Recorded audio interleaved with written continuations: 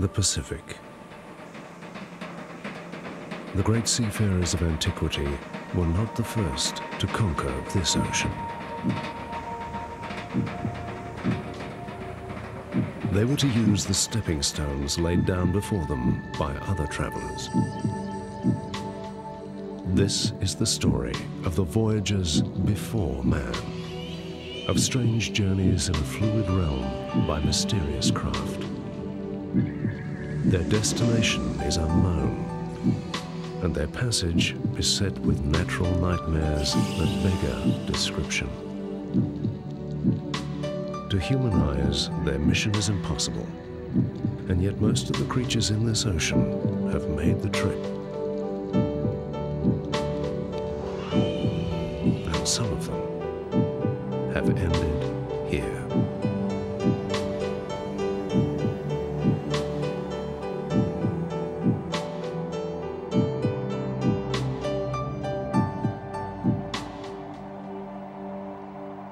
Atoll reefs span the Pacific like great cobbled roads embedded in the oceans. Born of the tempest of the ocean swells where humans cannot build, they are not of this earth in the way of rocks and soil. An atoll's cement-like mortar is made by living things, simple animals and plants, corals, algae, and myriad other creatures. The vast chains of reefs that straddle the Pacific are built by these seemingly immobile, rock-like corals. A reef is home to even more species than the great rainforests. Clustered throughout the tropics, they are the biological crown jewels of nature's biodiversity.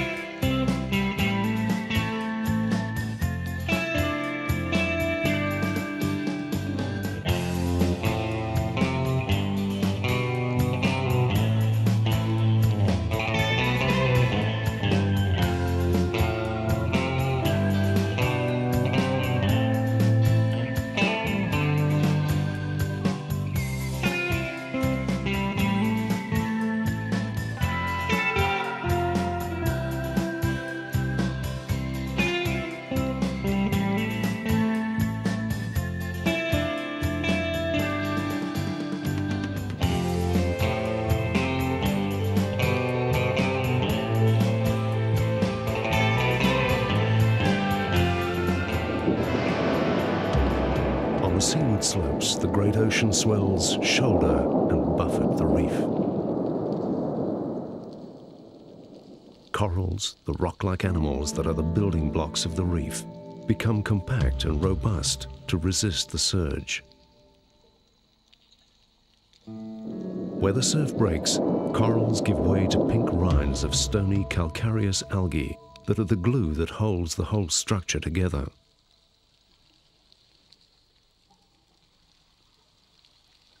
Eventually, storms claim some corals, plucking their skeletons from the reef they have built.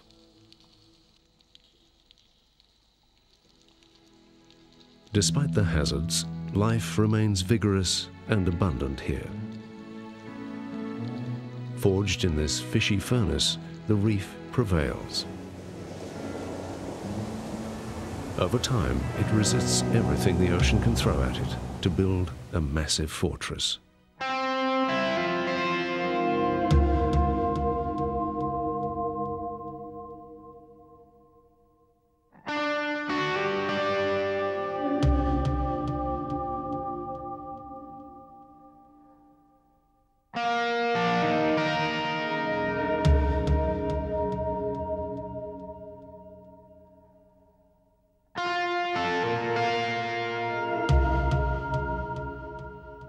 But the corals that succumb play another role. They gather to form rubble ramparts that backfill the seaward margins. These second-hand fortifications form an endless variety of spaces for an endless variety of species.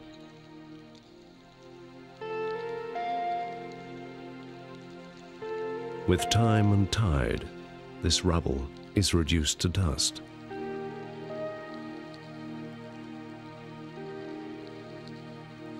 Gradually, it is swept under the great turquoise carpet of the reef's lagoon. Here, sediment gathers in comparative tranquility, and so do many creatures.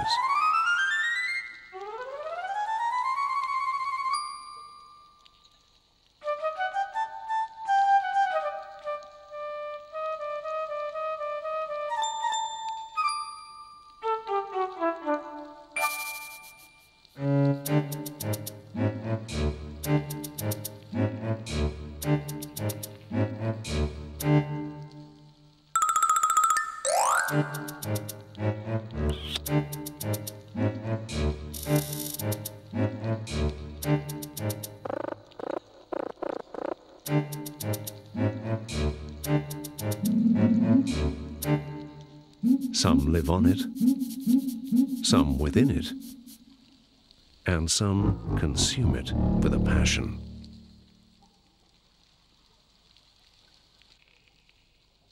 But one thing unites the tens of thousands of species that may be found here. Most of them have come from somewhere else. In every drop of water, in every sea, is plankton. A myriad of fantastic shapes and forms, living their lives unseen. Down here are the plants and animals that run the great life support systems of the planet, the engines of the living Earth. These crystalline particles are plants called phytoplankton. They are small, 100 times smaller than a pinhead, and they're responsible for over 50% of the oxygen on this planet. They are as important, if not more important, than all the forests of the land in the way they affect the air we breathe. The surface of the ocean is peppered with these incredibly small plants. Each day they gather sunlight, release oxygen, and multiply to produce food for grazers, such as copepods. A copepod is a crustacean, like a shrimp or a crab, specialized to live in the plankton. It dwarfs the plants it eats. Even so, it is smaller, much smaller than a match head.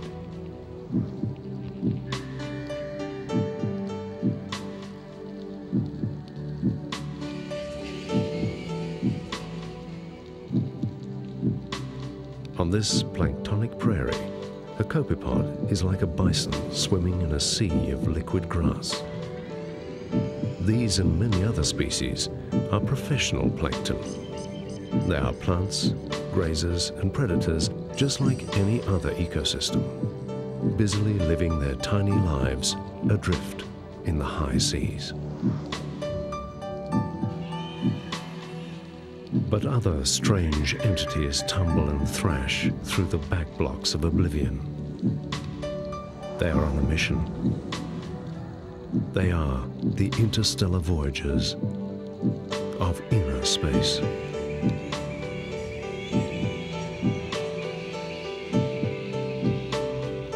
This is the larval form of a sea urchin.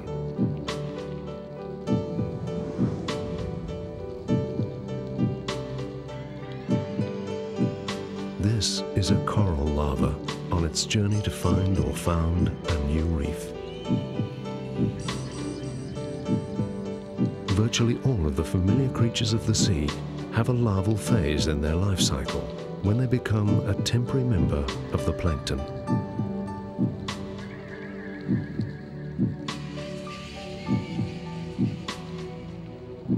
In the vastness of the oceans, their journey to find a new reef seems hopeless. But somehow, the creatures in this larval lottery prevail. This is the story of how simple animals and plants have crossed oceans and constructed empires. A tale of epic voyaging through the deeps of geological time. But even journey's end is no guarantee of success. fusiliers dart forward of the reef to feed on incoming plankton. Their forked tails give them the speed and agility to expose themselves to open water. They are an advance guard. Behind them lies the wall of mouths that the reef presents to the sea. The most densely packed array of interconnected life on the planet. The plankton bathing the reef are the invisible life support system that underpins all this bounty.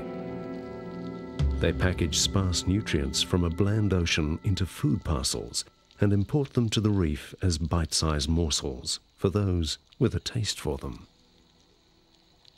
But even for those who don't, there are benefits.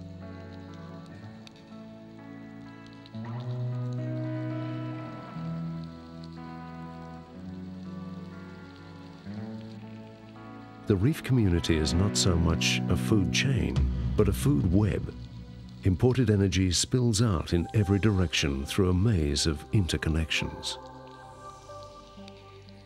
The tangle of relationships is so complex and ancient that many creatures seem to live cheek by jowl, oblivious to the perils they present to each other. It's the dance of life, and nowhere else is it so magnificently choreographed.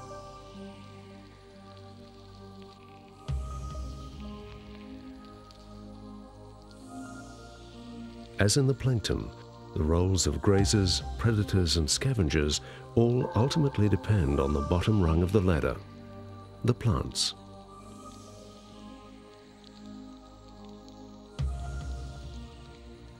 Covering the reef's rubble pavements like a 5 o'clock shadow is an invisible fuzz of algae. Every day as it grows, it garners sunlight and nutrients into a nutritious turf. But as fast as it grows, it is grazed. An army of tiny mouths constantly peck, bite, and scrape the algae such that its presence is almost invisible.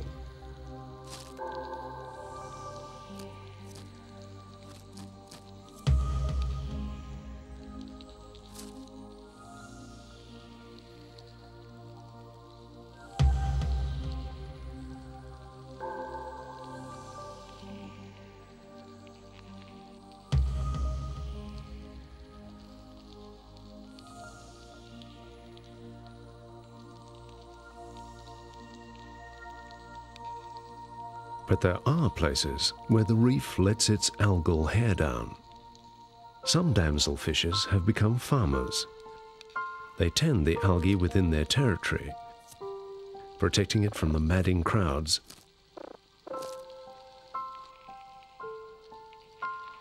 and picking the best of the crop for themselves.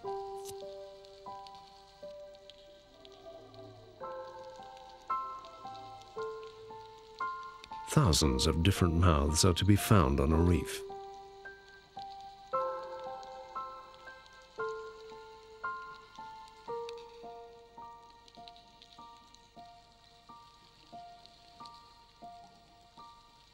But only some of them graze on algae.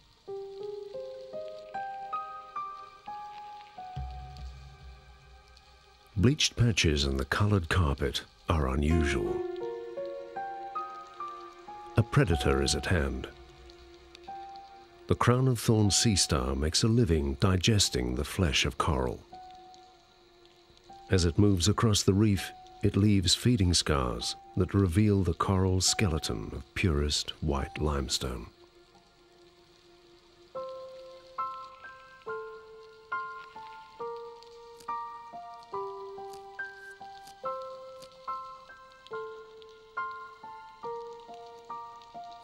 Fishes are to be found in seemingly endless variety on a reef, their bodies having evolved to investigate every opportunity open to them.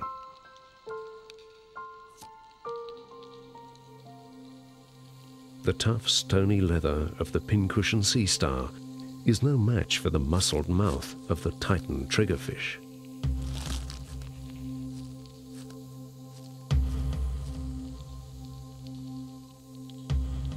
One can be forgiven for having the impression that reef creatures spend their lives innocently going about the dance of life. But every now and then, someone commits a nasty little murder amid the coral gardens. The landscape is littered with mines and traps, and it doesn't pay to put a fin wrong.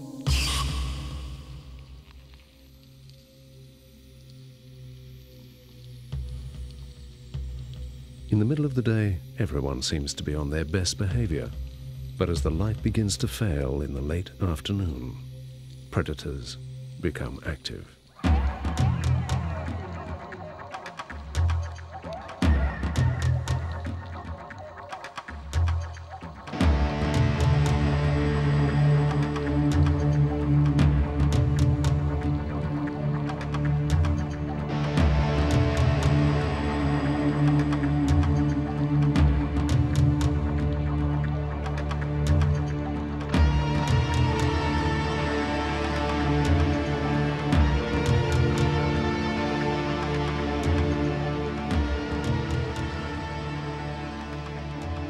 It's a time of anxiety for many,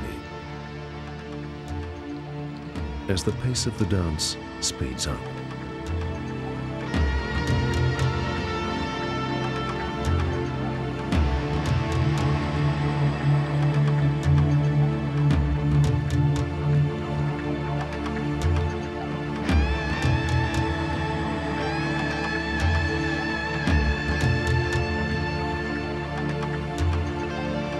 During this time of flux, the daytime creatures are seeking shelter for the night ahead, at the same time as the night shift is making its way out onto the reef.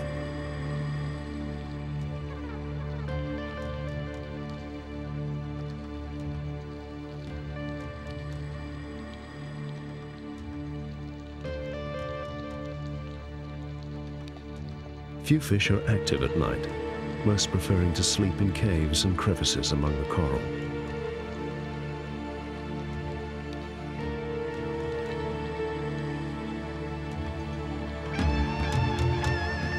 Predators, such as the white-tip shark, haunt the dreams of the sleeping reef.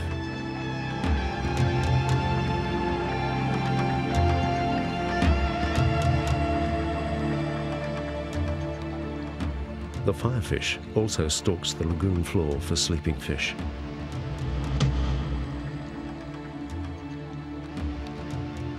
Even if its prey is awake, the firefish's feathery aura disguises the image of impending doom at the center of all the finery.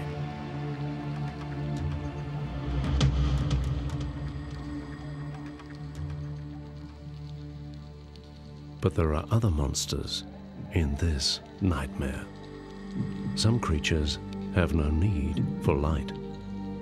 They hunt by smell. A conesnail, a marvel of biological engineering, tastes the water for the odor of sleeping fish. Imagine something the size of a Volkswagen has emerged from the lawn outside your house. In total darkness, it sends a super-sensitive fire hose-like probe through the garden in search of your scent. Coming through the window, it meanders its way towards your bed. In preparation, a harpoon the size of a fence post has been loaded at the tip and is connected to a sac of the deadliest known nerve poison. Death is swift.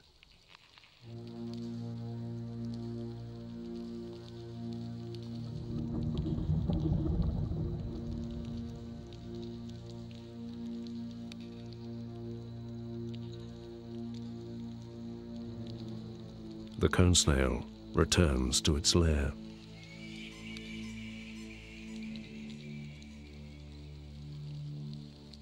The reef holds out the dual prospects of shelter and terror for its inhabitants. The dance of life is choreographed around the time and the tides. Every species has its own witching hour when it becomes either the hunter or the hunted. Each role is a link in a fabric that forms the web of interactions of the reef community.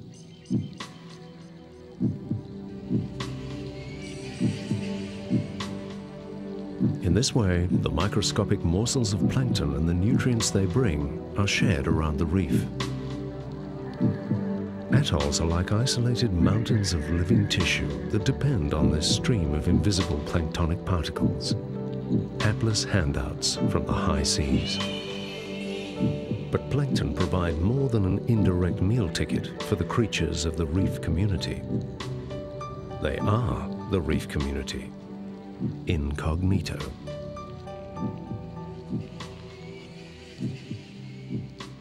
After drifting for an empty eternity, arrival at a reef is the final stage in a great journey of survival for a coral larva. This is how marine creatures establish themselves throughout the oceans. But before they can fulfill their destiny, they must pass one last test.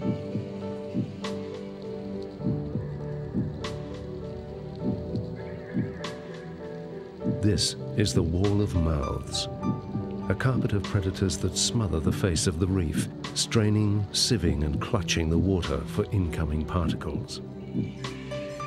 The wall of mouths has no conscience about whom it claims. But some larvae make it through and begin a remarkable transformation. After weeks, sometimes months as plankton, they begin to take on their adult form. This is the coral polyp at work. The lifeboat phase of its life cycle is over. Now comes the task of empire.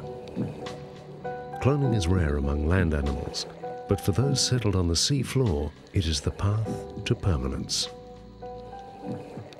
By making identical copies of itself, an individual polyp can grow to control the space around it as a colony.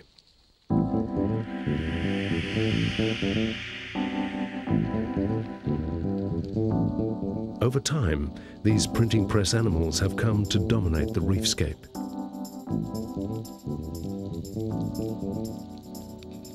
There are no empty rooms in these biological hotels, for the lodgings come with a job. Corals, more than any other creature, have used cloning to create the marvelous architecture of the reef. Tiny planktonic meals seem hardly enough to pay for all the construction we see here.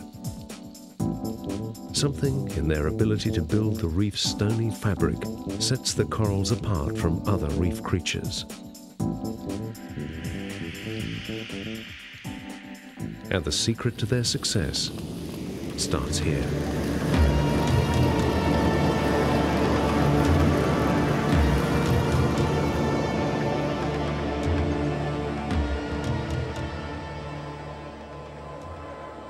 Eight and a half minutes from the sun at the speed of light is the planet Earth. And every day the Pacific Ocean basks.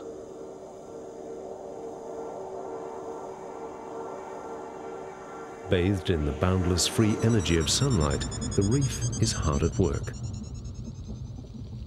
The humble coral, a brainless tube with a ring of plankton-stinging tentacles, is responsible for one of nature's great evolutionary achievements, the fusion of animal with plant. The coral polyp animal contains tiny plant cells dispersed through its tissue. Solar energy filters through and is captured by these plant cells. They thrive on a diet of sunlight, carbon dioxide, and animal wastes. In return, the plant cells release oxygen and leak sugars. They are like land plants living inside an animal.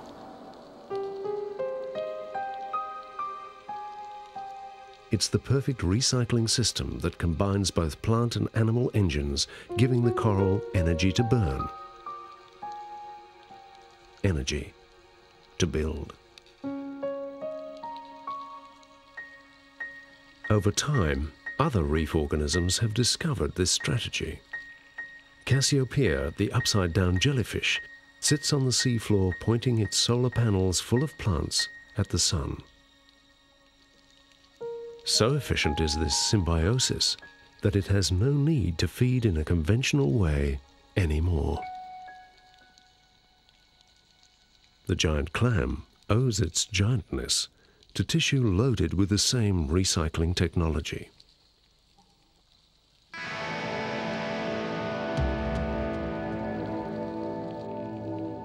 But overall, it's the coral clam that has built this reef.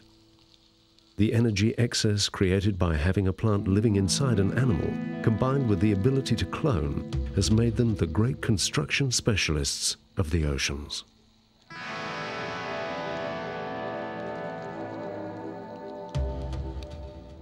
In turn, their industry creates space for other creatures attracted to the reef's rich resource of life.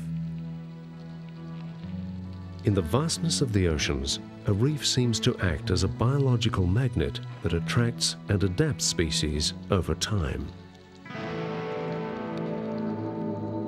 With so many species competing to live on this needle in an oceanic haystack, it's not surprising that space is scarce in this environment. Space, indeed, is everything. In the clamor to eke out a living, some species have taken to using others as real estate.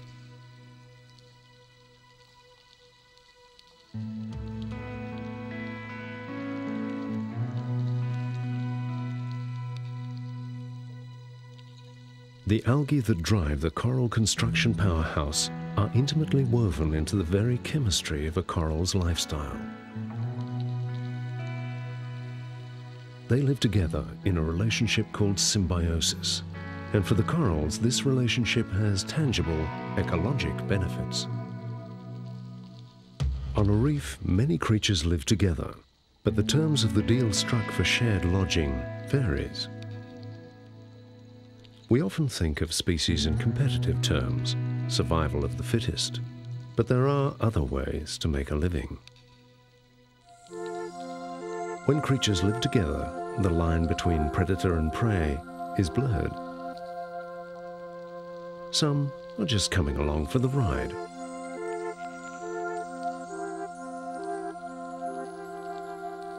Creatures like the tireless burrowing shrimps seem to be almost domesticated in the service of the guardian goby. Others, however, are just plain parasites. The damselfish has nothing to gain from the liaison with this blood-sucking fish louse.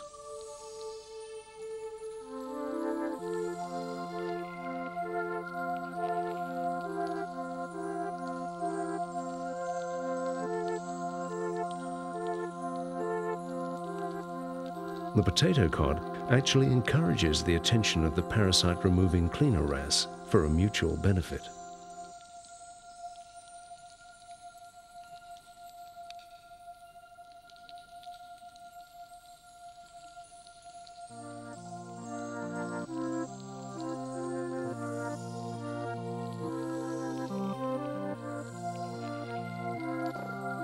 An anemone's stinging tentacles may be home to more than just clownfish. They may support an entire community in miniature, each member eking out a living and defending their patch of somebody else's turf. Reefs support the highest densities of species of any habitat, and this has been the case over geological chunks of time.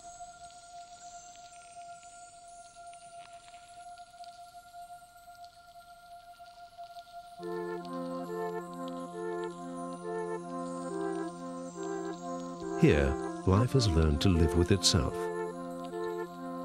Creatures have become homes in their own right, and the depth of their intimacies knows no bounds.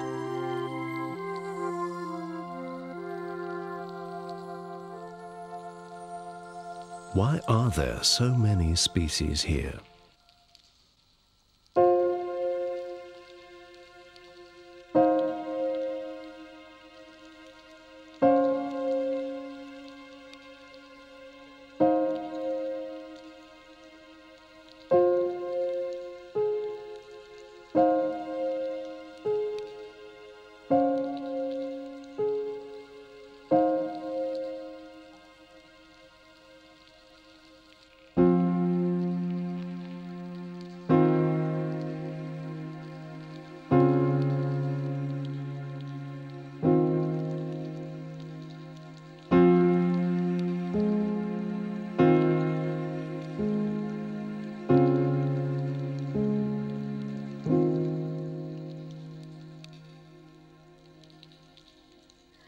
For those creatures surrounded by empty ocean, a reef is the only game in town, and it is here, over time, that evolution has run wild.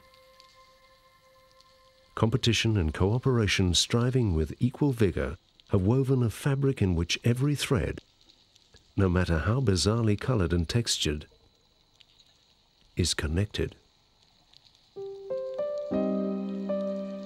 It's a tapestry of life as art. Creatures are more than just a potential meal.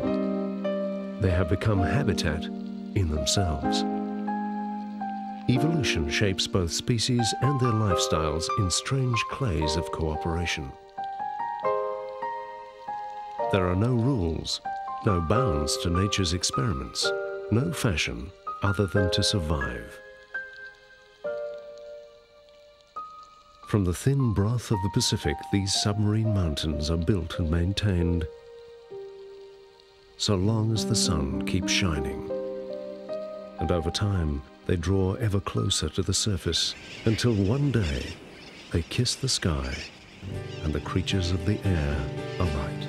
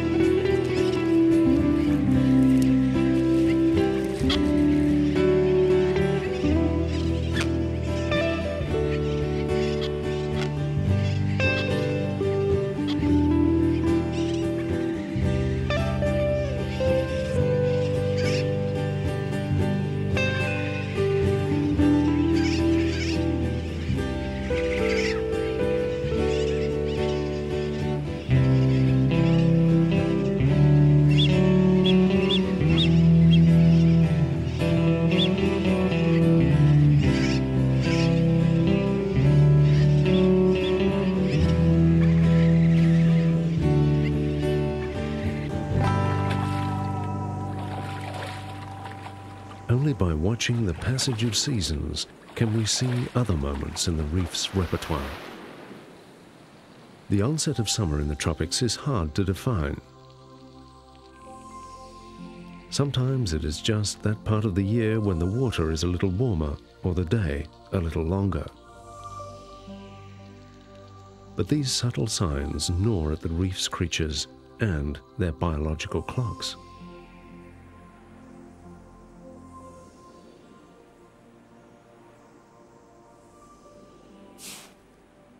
An egg-bound green turtle strains under a newfound sense of gravity to build a nest.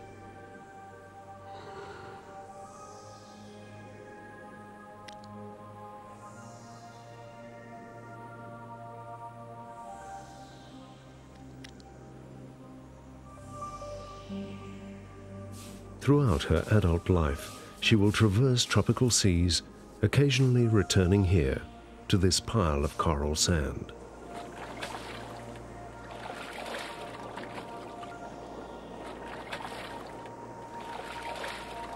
In this desolate ocean, without the reef and the skeletal remains of its creatures, there would be no sand, no island, no place for turtles like these.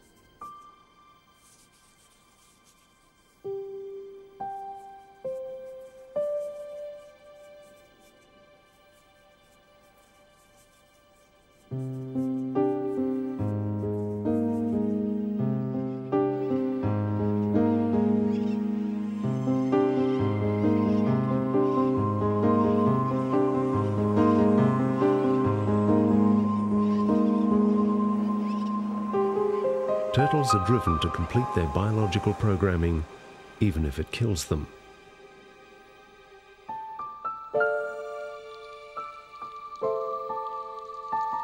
The tides of nature continue to ebb and flow.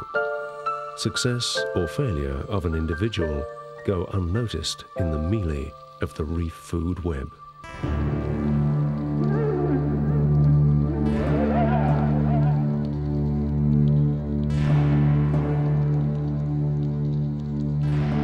just as turtles are attracted to the reef to nest, so too tiger sharks are attracted to feed.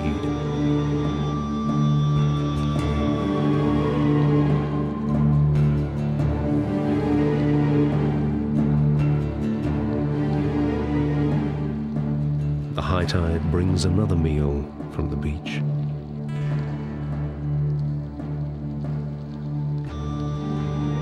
Tiger sharks are the garbage collectors of the oceans. This female circles her prey with great caution.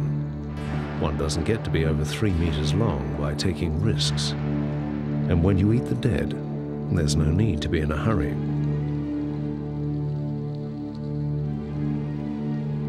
She approaches the turtle's carcass.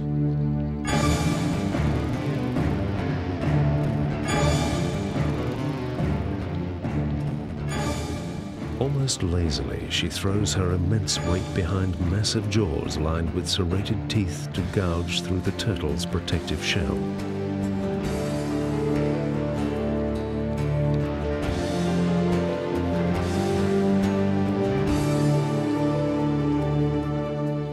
Once the soft entrails are exposed, she returns again and again to rent huge chunks of flesh.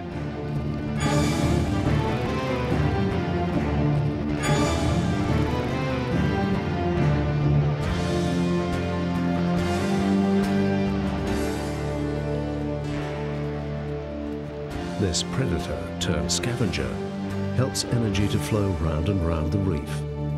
But one day, even she will become food for something.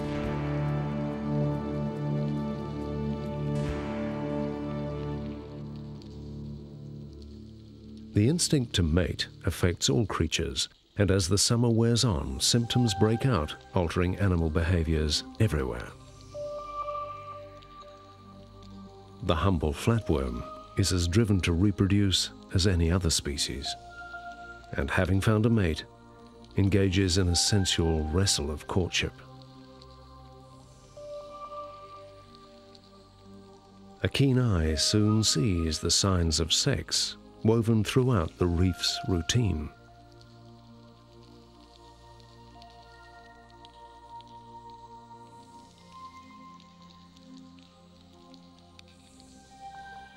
An octopus slinks across the daytime reef. He has found a female who is ready to mate.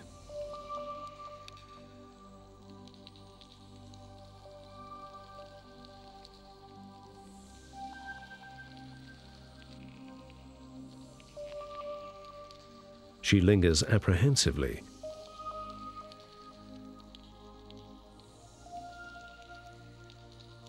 As he fends off territorial damselfish.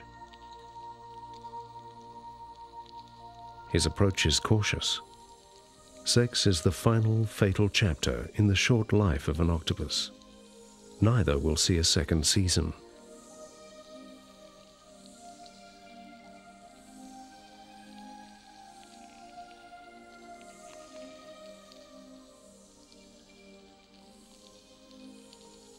This subtle sex scene is possible because his sperm is stored in packets located at the tip of his third right arm. Once deposited inside her mantle, the sperm is kept to later fertilize her developing eggs. And eggs are everywhere. Clownfish mate and nest under the protective shadow of their anemone. They tend the nest closely. Eggs are expensive to make, and other fish view them as high-energy food morsels, ripe for the picking. Eggs that have been developing through the winter months are ripening in bellies all over the reef.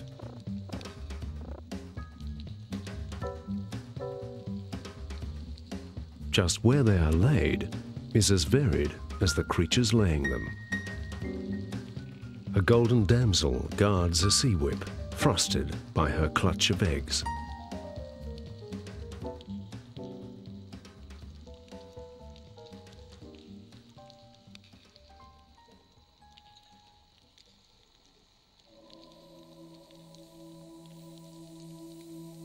The Titan triggerfish is serious about its nest. An obsession with lagoonal landscaping is characteristic of triggerfishes, and they are prepared to defend their investment. Ensuring there is another generation is a dangerous journey, and finding a mate is the first step.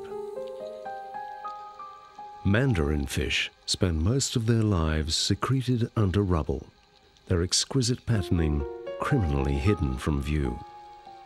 They choose the time to mate carefully. In the growing dusk, they stir like bashful gems. A furtive courting dance soon gives way to the risk of reverie. They drift above the reef and in a flurry of fins place their bets in the lottery of life. Fish show two main strategies for the game of chance. Produce a few eggs, and like the clown triggerfish, look after them very well, or produce countless eggs and cast them far and wide to face countless risks. It's a gamble, and nowhere is the gamble so dramatic as when a group decide to place the same bet at the same time. Unlike the secretive mandarin fish, surgeonfish use dusk to break cover on an extraordinary scale. Fitfully at first, courting pairs rise to release clouds of eggs and sperm. They are soon joined by others, and a frenzy ensues.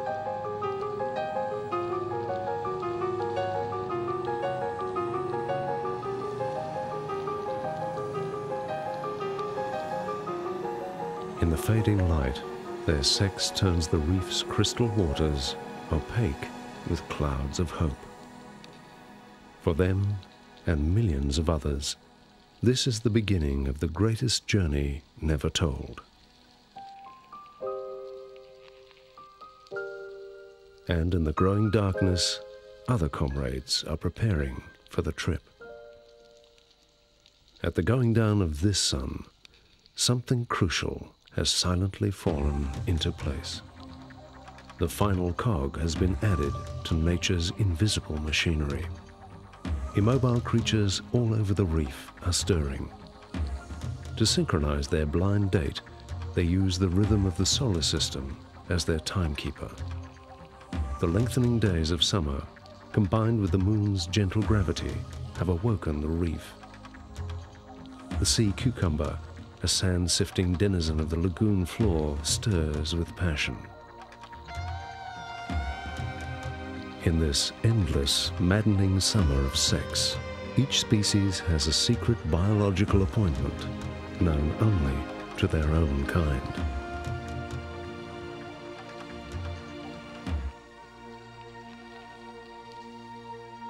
This night has woken the corals from their slumber. For 364 days of the year, they are stony-faced, and then, with little warning, they blink away their seeds.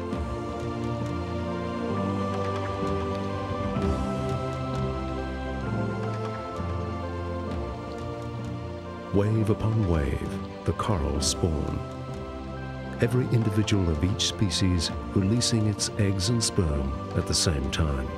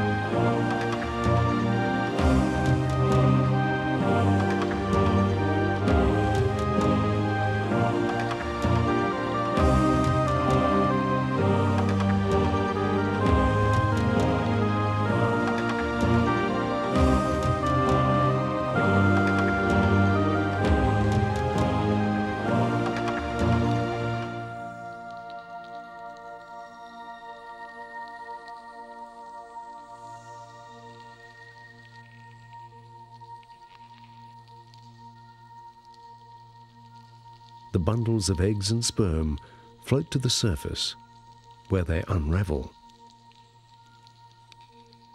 Once fertilized, there is work to be done. In 24 hours, the fertilized egg of the developing coral has divided hundreds of times and has taken on its voyaging planular form. Silently, the coral's planula slips into the night, and only hours away, so does its nemesis, the crown of thorns sea star. As adults, they are mortal enemies, but for now they have other tasks at hand, for they have become larval lifeboats. All through the summer, the atolls of the Pacific smolder with sexual intent.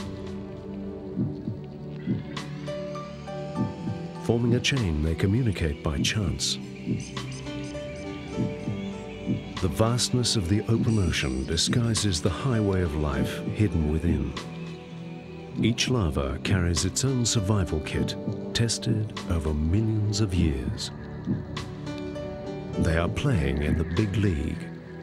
Their story is not just about the here and now. It's the ongoing struggle between life and the planet itself. They are always out there, patrolling the edge of oblivion, planktonic particles in search of a place.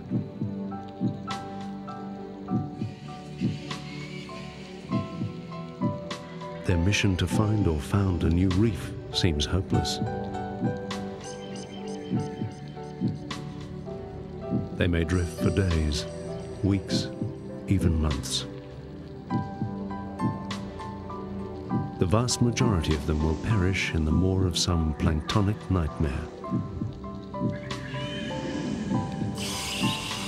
But somehow, over time, some of these compassless messengers get through to deliver the future of a species from the jaws of its past.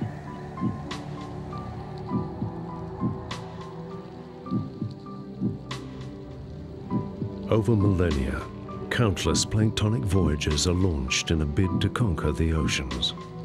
It's a one-way ticket. None of them ever come back. New outposts are founded and new fortresses built, and these in turn seed even remoter frontiers.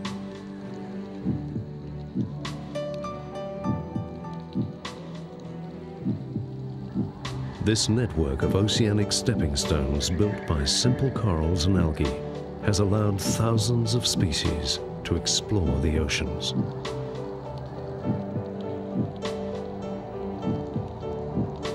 And humans were the last to make the trip.